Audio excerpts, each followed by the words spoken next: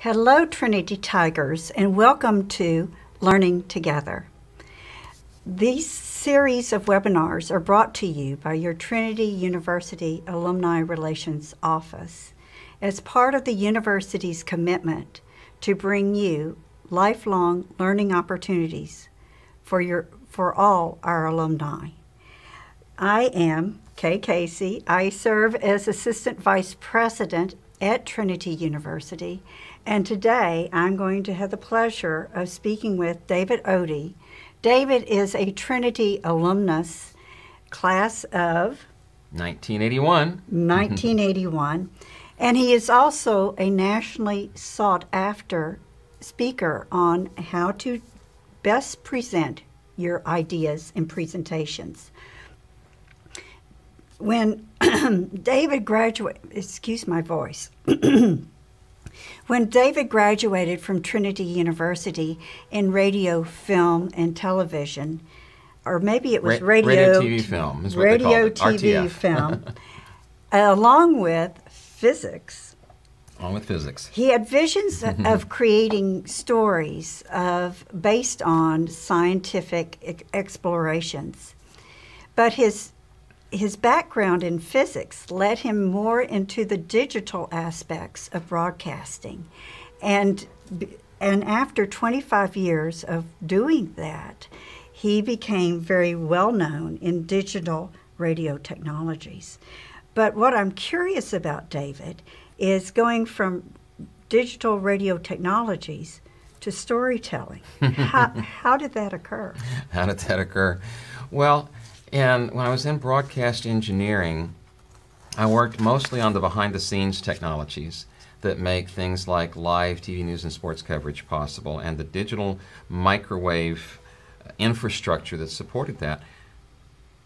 And because of the work I was doing, when there was a new technology being rolled out into that industry that was making a lot of people nervous, it was decided that there needed to be a major training effort to support the rollout of this technology.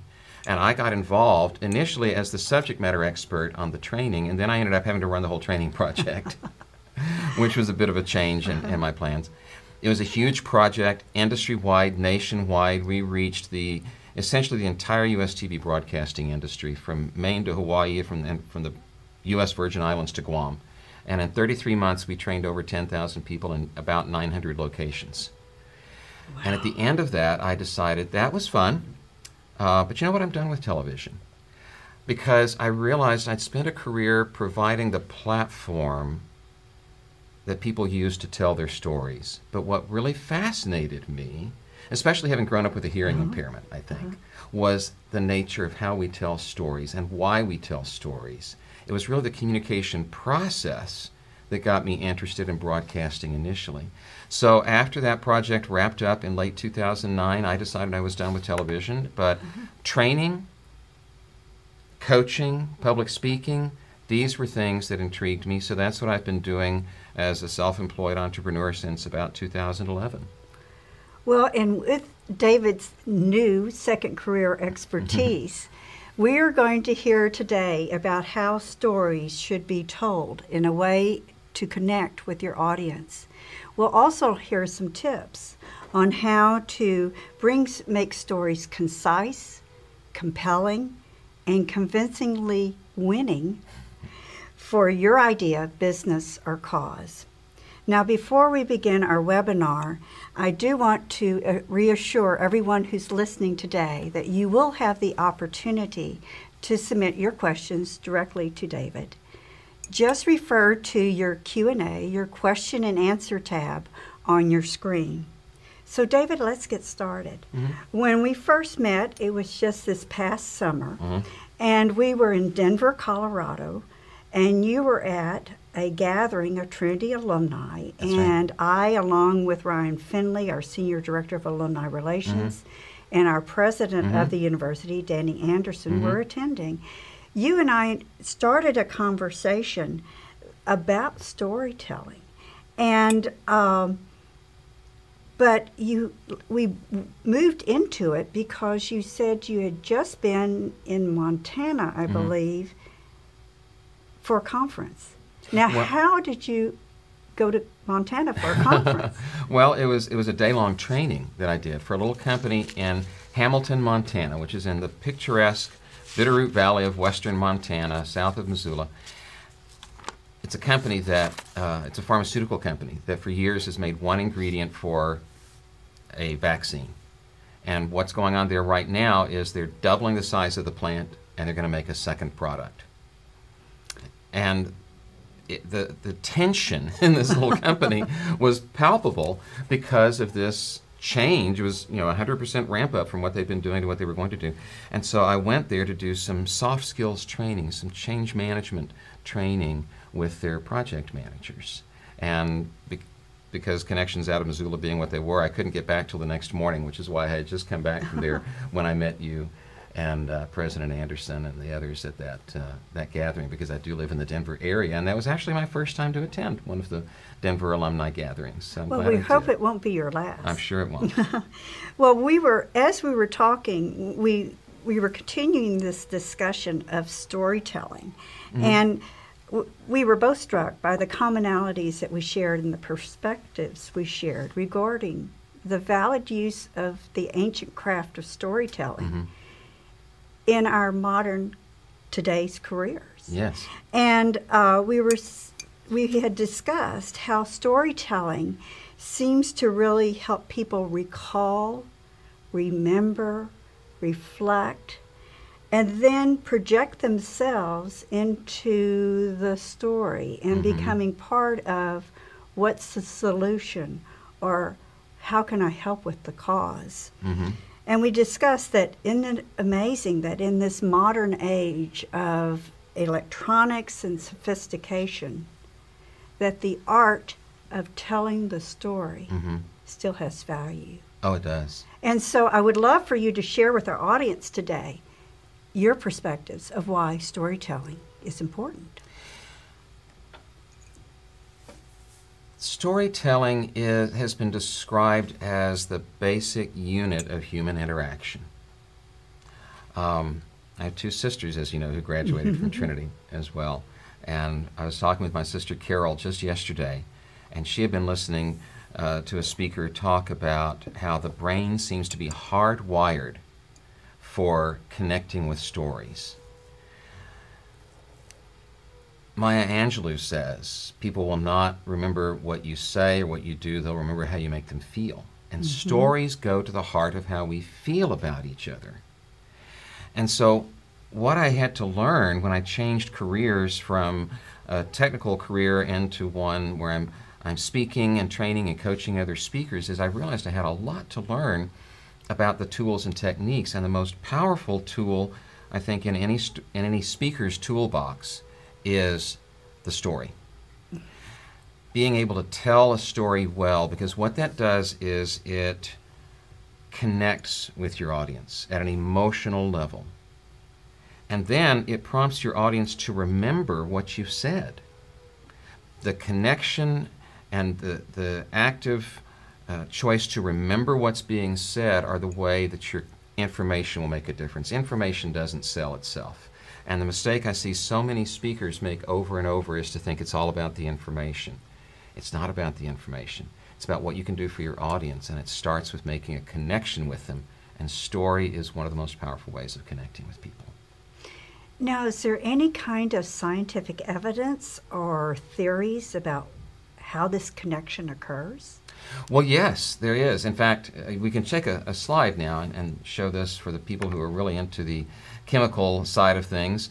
This is a diagram of a very complex-looking molecule. And having been through the physics department, but not so much chemistry, I can't explain much of what's on that diagram, except that it is a complex chain. It is a very I can tell you that. Yes, it is. And this is the model of a neurotransmitter chemical in the brain called oxytocin.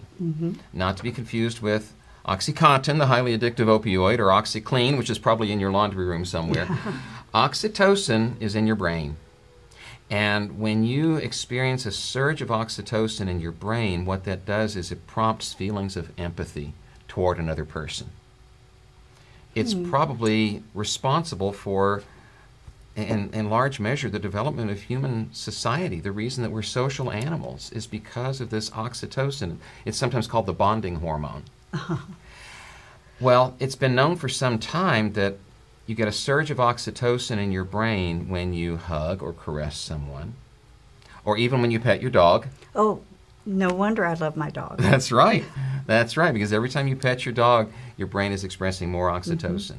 Well, what I read a few years ago that was so interesting to me was some research that a Harvard researcher named Paul Zak was doing in the expression of oxytocin. And what he found through his experiments is that oxytocin surges when you hear a story. So if you are sitting in front of if you're sitting in front of your TV screen watching a compelling movie or TV drama, or if you're sitting in a movie theater, you get caught up physically in what's going on, and your brain is responding as if those things were happening to you. What he found was that there's a particular structure to stories that prompts the expression of oxytocin. And he also found that when speakers use stories in a way that prompts the expression of oxytocin, people will have been shown experimentally to remember the points that that speaker makes more effectively when measured 2 weeks later. Oh my gracious. Yes. That's impressive.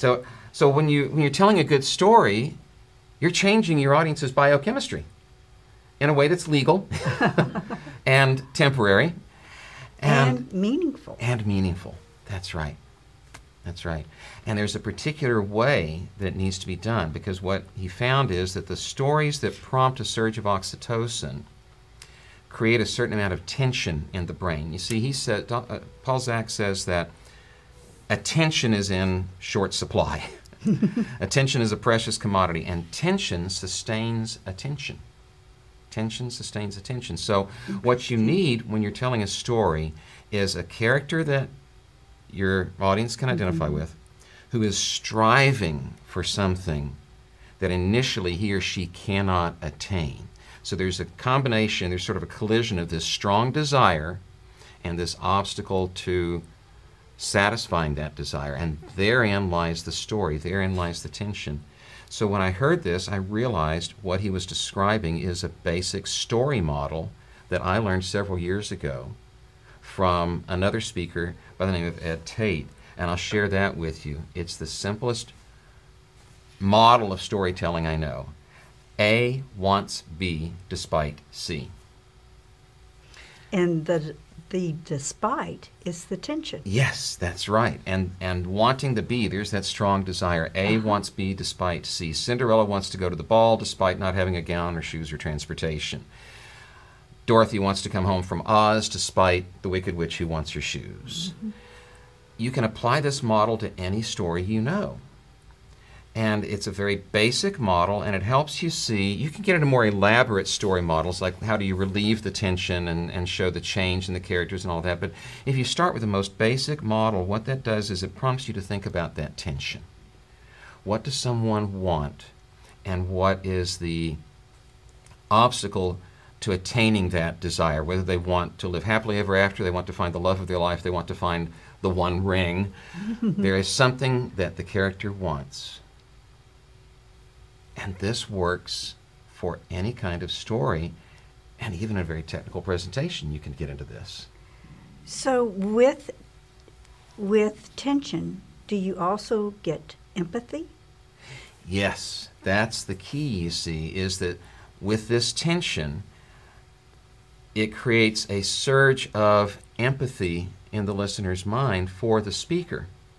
And that's what you want, because the decision-making center is in the emotional part of the brain. So if you want your listeners to make the active decision to accept and remember and take action on what you're saying, you need to develop an emotional connection, and that empathy is what allows you to do that. So a story with an appropriate amount of tension to it prompts the oxytocin. Oxytocin leads to feelings of empathy, and that leads to your audience wanting your solution before they even know what it is. Fascinating. Now, we're talking about tension and empathy. Mm-hmm. And yet, how can people use this if they're dealing with perhaps technical proposals or ideas, such as a scientific, wanting support for a scientific research, or wanting to perhaps launch a new business? How could this be used? How could this empathetic tool be used in more of a technical presentation? More technical presentation. You know, the thing is that the mistake I see quantitative thinkers make over and over again in speaking to people is they forget the very human element. And that human element is so essential. And it gets stripped out of a lot of presentations. I was speaking to a group of scientists earlier this week here in San Antonio. They were having a big convention downtown. And so I'll use a scientific presentation as an example. In scientific presentations, so much of the time you get, well, here's the problem we were trying to solve, here's our apparatus, here's our procedure, here's our solution, here's what it means to you. And what they're leaving out is, what drove you to want to solve that problem in that way? And so what I encourage people to do is, you don't need to give me all the details that are in your paper. What you want to get me to do is to read your paper. You want to drive my curiosity about your topic. And the way you do that is to create that empathy. So I would say, don't start with the typical, here's our apparatus and our procedure. Start with A wants B despite C. What did you want? Science is all about solving mysteries, the mysteries of the world, right? The mysteries of the universe. And some scientists I've known, including my sister Carol, who is a biologist, she got her degree from biology here in Trinity, are really good storytellers. But so many scientists aren't, because they forget that they're really there to solve a mystery. So even if you're giving a technical presentation, whether you're a scientist, an engineer, any kind of, or a business person, anyone giving a quantitative, analytical type of presentation, start by telling me what desire drove you to want to solve this problem, and what obstacle did you have to overcome to solve it? Because there was a reason someone else hadn't already done what you just did. You had to do something to expand the boundaries of knowledge in that field, or to create a new technology, or you're solving a problem by creating a new business or a new business model. What was the strong desire? And when you start with that, you're going to hook people's empathy and curiosity, and then they'll want your solution. So don't focus on the mechanics or the how-to, but focus more on the why. The why, that's right. Story is all about the why. So, David, are there some common mistakes that people can accidentally do when they're trying to use storytelling? Oh, yes. I hear a lot of attempts at storytelling in presentations that fall flat because people miss one or the other of several opportunities to connect more deeply with their audience. And one way that that's often missed is when there's too much backstory. Okay, if A wants B despite C, I need to know who A is, what the situation is, just enough to understand that strong desire that propels the story into motion. I don't need to know, well, for example, we never knew why Dorothy was living with Aunt Em and Uncle Henry.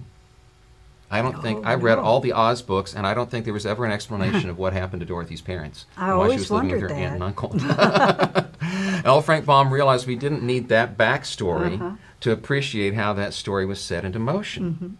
So this is one thing I often see, is that people will weigh down their stories with too much backstory, too much unnecessary detail that doesn't help us understand the character and the strong desire.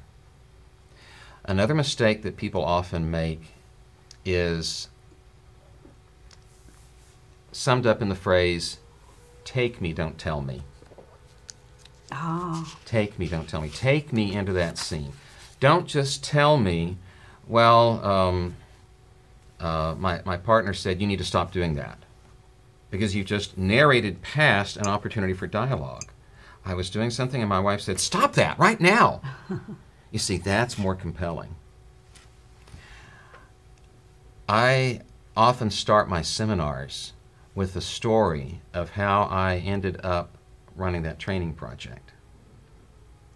And the way that came about was I was hired as the subject matter expert, and the fellow who hired me was the training expert. And of course, for a training project, you need two basic ingredients. You need to know how to train, that's the training expertise, and what to train, that's the subject matter expertise. So between the two of us, we had the bases covered, right?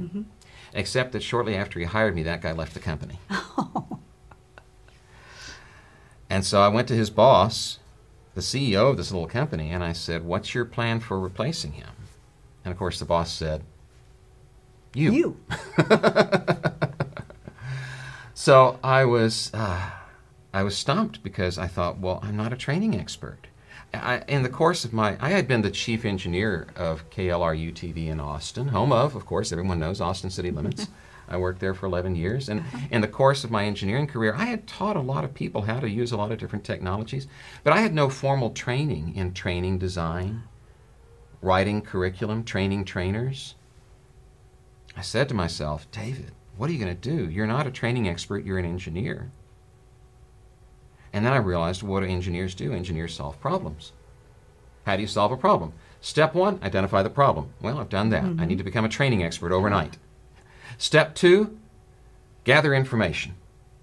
Now, who can I talk to? Who can I talk to that knows something about this and will talk to me right away? Light bulb moment. I picked up the phone and I said, Mom, help. For the audience, I turned to Jerry, David's My mother mom. is here in the studio. David's mom, who's here with us today. So, and I a still have to spotlight tell on that Mom. story. Thank you. Now, let's pick apart some elements of that story. If I had said, so I realized if I talked to my mom, she could help me. No one would have responded to that. But I say, so I picked up the phone and I said, Mom, help. Always gets a laugh. Because there's a little bit of tension there, a little bit of, oh, how's he going to solve this problem? He needs to become a training expert overnight. So there's the obstacle. You don't know how to be a training expert. How are you going to overcome that obstacle? So I relieved that tension in a surprising way because you didn't expect me to pick up the phone and call my mom for help. No, I did not. And I revealed that surprise using quoted dialogue. Dialogue draws people into the story. And so many speakers, you ask what mistakes people make, so many speakers make the mistake of narrating past opportunities to use dialogue. So when what you heard in that brief story were two examples of dialogue. You heard internal dialogue. You heard me say to myself, so David, what are you going to do? You're an engineer, you're not a training expert. Internal dialogue is a powerful tool for revealing how the character feels about that tension. It sets up more of the tension and can escalate it. And then character dialogue can so often be effective as a way of relieving the tension and in doing so often uncovering a little bit of the humor in the situation. So those are a couple of tools that I often coach people in using to make their stories more effective. Well, and speaking of making stories more effective, I do want to remind our audience today that you are free to send questions to David Odie. If you're watching via your computer, just hit the Q&A button at the bottom of your screen. If you're watching via Facebook Live, submit your questions. We will see them. So let's continue on with some other things that I'm curious about. Where can someone learn? I mean, we only have an hour here. Right.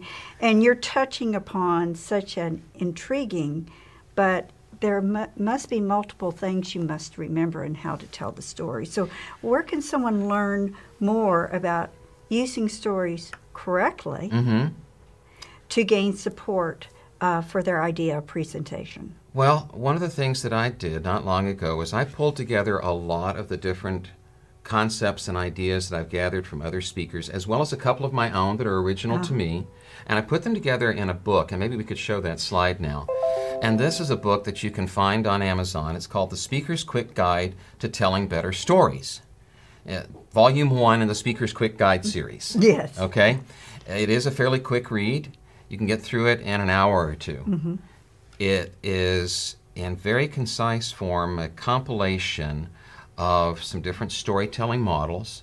So not just the ABC model, but a couple of models that take you further. For example, once you've set up that tension, how do you relieve the tension and then show the change in that character as a result of their being able to overcome that obstacle, so that you get more of a carry-out message that way. So there's 2 additional story models, and there's chapters in there on why you want to tell a story, what you want to try to accomplish by telling a story, and then the nuts and bolts of how you go about putting it together, and even a chapter on how to draw some more humor out of your story. Because the thing is, the mistake so many presenters make is to think it's all about the information. It's all about my need to deliver information. When we started that training project I was telling you about, I say we, it was a group of engineers. Yes. And we thought the problem we needed to solve was that people didn't have enough information about the technology. Because that was an engineer-centric view that we took of the problem. We just kept telling ourselves, well, as long as we can thoroughly explain coded orthogonal frequency division multiplexing to people, they'll be fine using this new technology. Well, looking back on that now, I realize that would be like taking somebody on their first day in driver's ed and saying, well, we're going to explain to you how a turbocharger works. And once you understand that and can take it apart and put it back together again, maybe we'll let you get in the car and turn the ignition. We'll let you consider getting a license. That's right. So in the first trials of this training project, they were not well received. I think for obvious reasons, because we hadn't taken an audience-centric view. So what I've learned since then is to identify what's the need of the audience. And what the need that we needed to meet was that people were scared. Now, we never went into them and said, we're here to take away your fear. But what we did was we redesigned the training project in such a way that we made them feel comfortable realizing, discovering for themselves that this new technology wasn't going to change their jobs as much as they thought it would. So I discovered some principles in doing that about being more audience-focused, and I share some of those in this book, The Speaker's Quick Guide to Telling Better Stories, because it all became about the story. We have one question that is sort of fits where you are right now, is asking for some more examples of before and after, i.e., what's a bad way and what's a right way. Can we walk through maybe one scenario? And please feel free to submit more questions if you would like. The before and after. There is a terrific model for using stories in a presentation that's based on that very idea. And it was developed by a fellow who I mention in my book because he's been so instrumental in my learning. His name is Craig Valentine. He was the 1999 world champion of public speaking. And so what he teaches is a technique called then, now, and how. Oh, okay. Then, now, and how. I'll give you a quick example of how I might use that. After I became chief engineer of Austin's public TV station in 1990, it was about that time that I had an opportunity to present a paper at the annual meeting of the Society of Broadcast Engineers, which was being held in Houston that year. Now, I didn't know anything about presenting a paper. I drove to Houston. I went to the George R. Brown Convention Center on the edge of downtown, and I walked into that room. It was a huge room. There were probably 300 chairs, 25 of which may have been occupied. It was 2 in the afternoon. The lights were dim. What do you suppose started to happen? People were going to sleep. Yes, and the brightest thing in the room was not me, but the screen. And I didn't know how to present a paper. I thought, well, I'll put some key phrases and some images from the paper up on the screen and narrate the slides. And of course, we've all seen people do that, right? What did I do? I bored my audience. I think that the guy in the back of the room who was running the audiovisual was snoring the loudest, and he was the guy getting paid to be there. Now, fast forward to 2 days ago in San Antonio. I'm in a classroom setting at a large convention where there are thousands of people in attendance. The room is set for about 100. 195 people squeezed into that room. to my hear me gracious. talk about some of the things we're talking about today. And at the end, I had people lined up to talk to me. In Houston, nobody stuck around to say, I want to know more. Now, I've just given you a story from before and a story from after, and then what I typically do in a live audience setting is I'll say, what do you suppose made the difference? See, that's a great technique for engaging your audience. How do you suppose I went from not knowing how to give a paper at a conference in the early 90s to having a standing room only crowd? It's not just because I was suddenly gifted with something, it's because of the people I learned from. It wasn't just And good the things marketing. they taught me. It wasn't just good marketing. So I hope this answers the question that came in, the before and after, the bad way, the right way. When people see that you didn't always know what you know now, then you are putting, as Craig Valentine puts it, you're putting the process and not the person on the pedestal. It's not about me, it's about what I've learned, it's about the processes that I followed. And by sharing that with people, then I help them realize that they can learn those processes too. You see, this is not just something I was born with. These are skills that I've acquired. I'm an introvert. I truly am. Oh, come off it. I am. I may stand in front of a room full of people all day long at a seminar if I know I have something valuable to say to them. And that's called situational extroversion. And it's a skill set It that certainly is. I've built over the years. If it weren't for that, I'd be curled up under a table somewhere. So these are things that people can learn. And when you show someone, here's where I was, here's where I am now. Now let's talk about the journey I took getting from point A to point B. And you see, you can take that journey too. Then that's a way that stories help motivate people. It's called a push-pull technique. I'm trying to pull you away from the way you were and push you in a new direction. And stories are such a great tool for doing that. You just got to make that connection with your audience and get the empathy flowing. That's why I always say, and you can show a slide again now, that's why I always like to say, you've got to put connection before content and empathy before evidence. Well, that beautifully summarizes what you've been sharing with us today, is the emotional side before the facts. That's right. And then the bringing forward of that, engaging your audience. All about engagement. Before you lead them to the point that you want them to go. So let me ask you, we were talking about journeys and transitions. Your career has taken so many interesting turns. Tell me, in retrospective, how did your education here at Trinity University help prepare you for those? Oh. I love that question because the thing is that my Trinity education, I feel like, gave me such a solid grounding in the liberal arts. And I think that is so important and becoming even more important all the time. When I was doing my research for the talk that I gave to those scientists on Monday, I ran across an interesting observation by Mark Cuban. Oh. You know who he is. He's Oh, a yes. billionaire tech entrepreneur, right?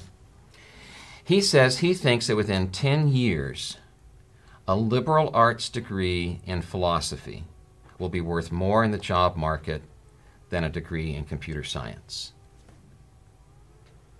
because of advances in artificial intelligence.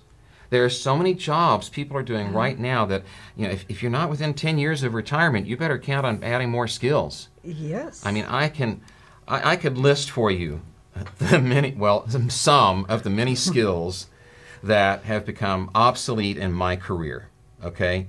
I did radio early on. I was at KRTU right here at Trinity University as a freshman.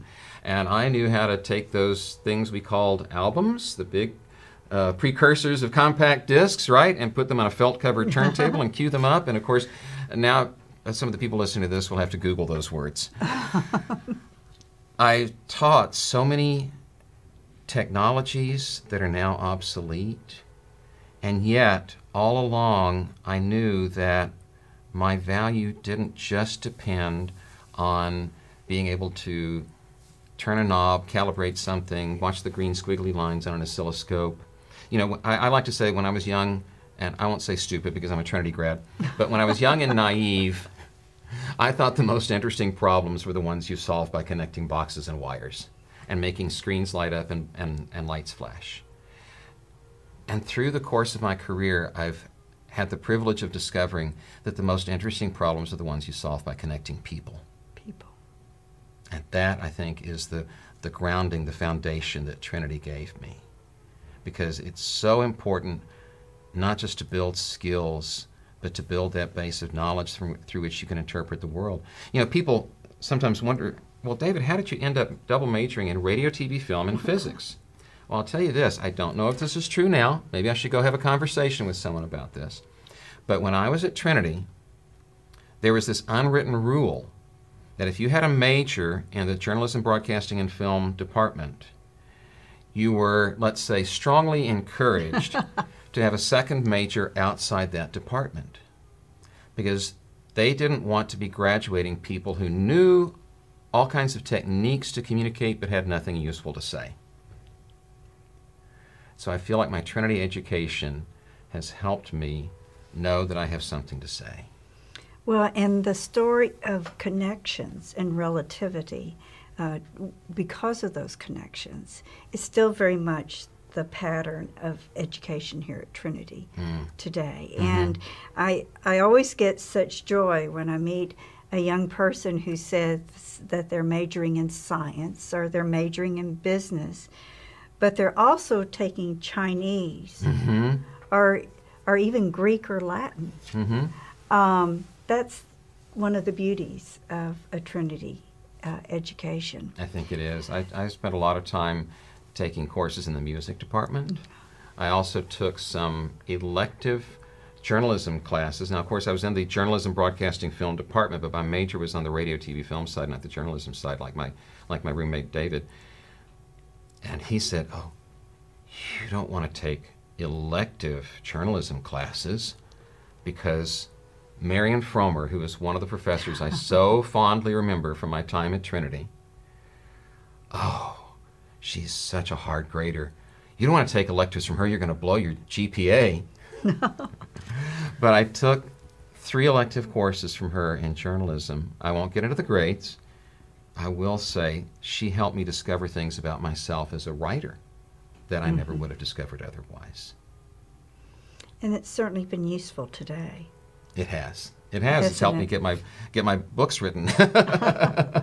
Now we have a question about, talk a little bit more about your journey of becoming an entrepreneur, from an employee and an expert in digital telecommunications to an entrepreneur with your own business. I will say in large measure that was out of necessity. Because when I transitioned out of that training project, and we knew when we went in that that project was going to run for a finite period of time and then it was going to be done, okay? And there were incentives for people to stick with it to the very end, and we did very well. I was the right place for me to be at that time. And then I finished that project, and I was, when did that happen? I was entering my 50s. And I will tell you there is such a thing as age discrimination in the workplace. Because what I found was that instead of people looking at me and saying, "Wow, you have this wonderful Trinity education," there were potential employers who I'm sure were saying to themselves, "Gosh, you've got lots of skills, but at this point in your career you probably have a lot of baggage too." And I think that is part of what happened. So I did look around at some other opportunities that didn't pan out. But the other thing that was going on in my head at the same time was I thought, what is it I really truly want to do? I said to myself at one point, I said, "David, you're 50 years old. What do you want to do when you grow up?" And you still had a love for science. I had a love for science. And how to communicate that. Yes. And I realized I want to help people tell their story. It all came back to that. I want to help people tell their story. And the best way that I found to do that was to become a speaker and speaking coach. And that's where this has led me. Back to here. Well, there's so many opportunities, but I want to share with our listening audience that we will have another webinar this month. Mm-hmm. It will Before you do that, Oh, yes. could I let our viewers know about a special offer Of course. that is at no cost to them? This is very important. Let's talk about Okay. this. All right, let's do this because we still have the time. My website is davidodie.com, and people can go there and learn more about what I do and how they might engage with me. There is a secret page on that website that you can only get to by typing in davidodie.com/Trinity. That's why we have this up on the screen right now. So write that down or go to that website right now. Because what that page on my website allows you to do is to schedule a half hour with me. Now, normally I charge for my coaching, but I'm making a half hour available to anybody who's watching this webinar, as long as they can find the time on my calendar. It's an automated process. And for the first 10 people who sign up for one of those coaching sessions, which will be done virtually using a Zoom call, for the first 10 people, they're going to be asked for their mailing address, and I will mail them a copy of the book. Oh, David, that's so generous of you. Thank you so much for doing that. You're very welcome. Well, Trinity grads are exceptional, and we thank you for doing that and sharing some ideas with us today. As I mentioned, another Trinity grad will be conducting a webinar on November 20th, which will be at noon Central Time. And it will be on a topic that many of us may find ourselves in at some point in our journey. And that is caring for our elderly or older parents. But the spirit of the discussion will not be one of sadness. It will be one of hope and ways to see that journey in a very positive light. In fact, the topic is called How to Survive Caregiving with Sanity and a Sense of Humor. And our alumnus is Jim Comer, class of 66, so not as, a little bit older Wasn't in than my you. cohort. We are not a cohort. Thank you. And he is an author of a book entitled When Roles Reverse, A Guide to Parenting Our Parents. Now, for those who are listening, if there are other topics that you would like to know about, we would love to hear your thoughts, recommendations, and ideas. We encourage you to reach out to your Trinity University Alumni Relations Office to share those with us. And for those who are listening today who live in Central and South Texas, we want you to also put on your calendar Tuesday, November 19th. That is when the Maverick Lecture will bring to Trinity's campus Miss Judy Woodruff, who is anchor for the PBS NewsHour. And then right after Thanksgiving comes some Trinity traditions. On the first Friday of December, as is the tradition, I remember that. the Christmas holiday concert will be presented by Trinity students, and it's a magnificent, engaging performance with over 300 students on stage. And following that Friday, on the very first Sunday in December, is Vespers at Parker Chapel, followed by another Trinity tradition, open house on Oakmont. Christmas on Oakmont. I Yes. remember that. Yes. And very soon thereafter, on December 12th, our Policymakers Breakfast Series will present General Dempsey, and I believe his name is General Martin Dempsey, for the Policymaker Series. You can check and get more information about all these events on Trinity's website. And of course, you're always welcome to call your Trinity Alumni Relations Office for more information. That phone number is 210-999-8404. 210-999-8404. Now, David, we have just swept through a lot of our conversation today. Are there any other ideas or pointers you would like to share with those who are with us? Well, I'm going to share one other thing that I like to share with my scientist and engineer friends. Okay? And it's really going against the grain. I feel like sometimes I'm a voice crying in the wilderness when it comes to this. And that is, never end your presentation with the Q&A. You see that done all the time, but here's what's wrong with it. One of my idols in the speaking industry is a woman named Patricia Fripp. She's well known in circles that I travel in, although many people outside the speaking world might not have heard of her. She was the first woman president of the National Speakers Association, if that means anything at all. And she says, last words linger. The last thing people hear is going to leave an impression.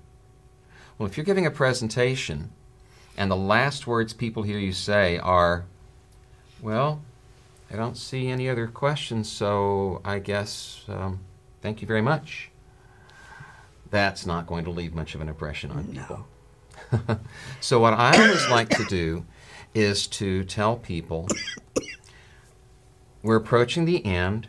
I have a couple of minutes of, I like to say, concluding remarks. I don't use the word conclusion because that has a specific meaning in a scientific presentation. So I say, I like to have a couple of minutes of concluding remarks. And before I give you those, we have time for a few questions. And then I'll say, who has the first one to get us started? Instead of saying, are there any questions? Always ask, who has the first one to get us started? So you're assuming there are questions. You just need to give people time and the opportunity to ask them. So before I give you my concluding remarks, it looks like we may have had another question come in.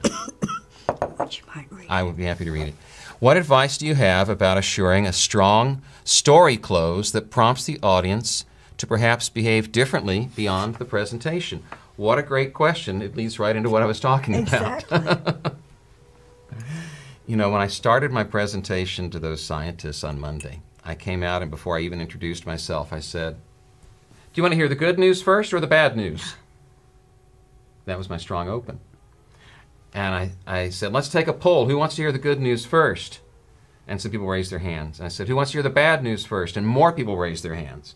And I said, well, that's pretty typical because according to the research that I've read, 3 out of 4 people will prefer to hear the bad news first. But according to some other research I read recently, you're more likely to take action if you hear the bad news last. So I said, I'm going to give you the good news first, but I want you to understand there was a scientific reason for it. And then before I gave them the good news and the bad news, I introduced myself. So bad news last, if you have the choice, has been shown to be more effective at getting people to take action. So what you want to do, this is a sales and marketing technique. It's called find the pain and twist the knife. Have you ever heard that expression before? You want to find a way to motivate people away from some direction they're going and toward a different direction. And as I said before, the then, now, and how use of contrasting stories is a great way to do that. There is a chapter in the book that I showed you earlier, the Speaker's Quick Guide to Telling Better Stories, that specifically goes into how to use contrasting stories, which is a great way of motivating people to take action. We have a few minutes. Okay. What about an example? What about an example? Well, I'll give you an example of the concluding remarks that I often give to my scientist friends. In case you are still skeptical about marrying storytelling with the need to talk about your science, let's consider this. In 1609, a man named Galileo pointed a newly invented instrument, then called a spyglass, at the night sky. and our world has never been the same since.